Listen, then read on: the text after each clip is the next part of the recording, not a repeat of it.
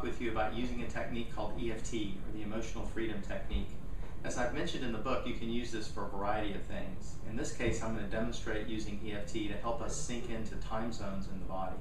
So what you would do is basically tap at the top. You make kind of a super point with your fingers, and you're going to tap at the top of your head, and you're going to just say to yourself, or maybe out loud a little bit, that I'm going to sink into a specific time zone. So in the example of the book, I think I used that it's 7 o'clock in the morning. So let's say that it's 7 a.m. So I would say my body clock is set to 7 a.m. And then we move to the next point.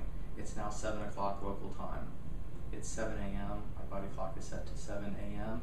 And you just go through all the points, just repeating to yourself or maybe quietly, my body clock is now set to this time. So you go to the collarbone, then we come underneath the arm, my body clock is set to 7, and we end with this point.